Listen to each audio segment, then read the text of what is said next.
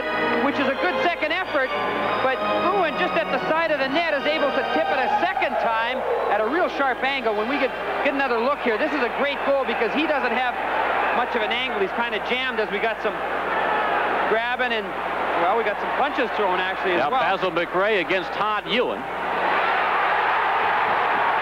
First one, then the other. Now Ewen with a couple of shots, and McRae comes right back.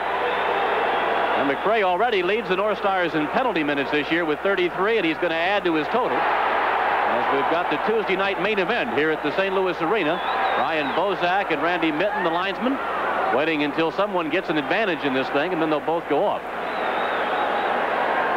And finally, the linesmen have seen enough, and we're going to have 5-minute majors for fighting, and that will come at 5:59. Back in a moment.